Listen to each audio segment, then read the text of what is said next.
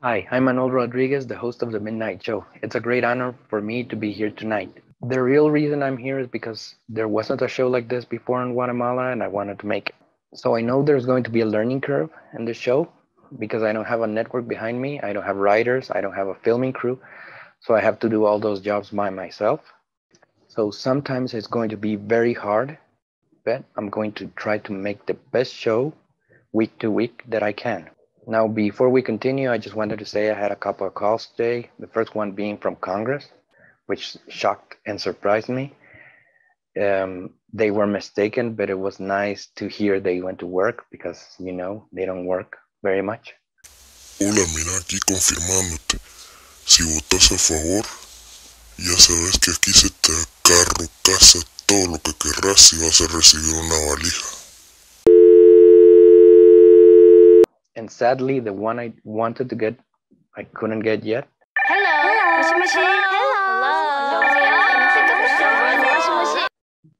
But hopefully in the future, a man can dream. Anytime a new show starts, everyone has their expectations about how their show is going to be. The truth is, it's going to be a work in progress. So it's going to evolve in time because I know I have to adapt it to this TikTok dancing world. So I made a list of things I wanted to happen on the show. The first one being having guests from time to time.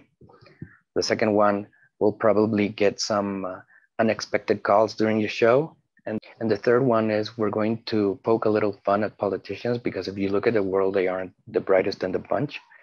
But here in Guatemala, it's not so easy to do it like in America, where you can say anything and there would be no repercussions.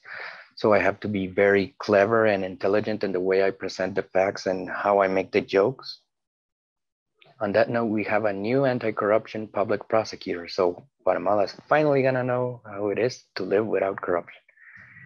Every time I say that, I laugh a little inside. Now, for those who don't know what I'm talking about, we have a new anti-corruption public prosecutor because the last one got, in a way, kicked out of the country. You may think, what the hell is he doing here? Well, this show has been a passion project of mine for almost a year now. And I wanted to start it a long time ago, but I never had the time. And now with COVID and all that has happened with the pandemic, I finally had the chance to do so. So here I am. I know most people might not even have an idea of where Guatemala is. So you would say, if you look at the map of America and America was a lady, it would be America's waist.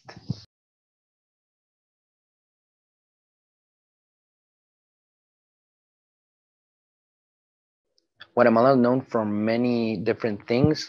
The first one being the Mecca of the Maya civilization. The second one, maybe one of the most important, is when Arnold fought that guy that came from space, or space immigrant for Republicans. Now, I know you may be thinking, what is he doing here? Well, this has been a passion project of mine for a long time.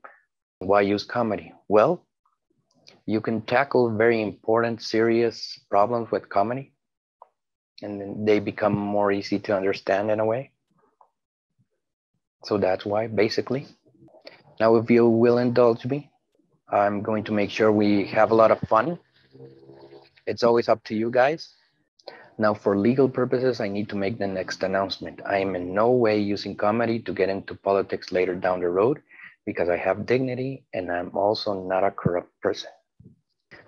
Next week's show is going to be very special because of two factors. First one being we're going to talk about a little of how politics is affecting Guatemala. And the second one, the Midnight Show is finally getting its very first guest, Leslie Juarez. She's a hardworking, honest woman, an example to follow. So I hope you tune in.